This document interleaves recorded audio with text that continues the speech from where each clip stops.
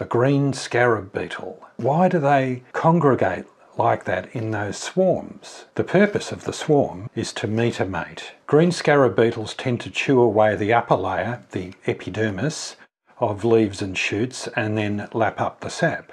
When a large number of beetles feed on a plant, it can leave it looking burnt. Plants can look pretty terrible for a while, but they soon recover.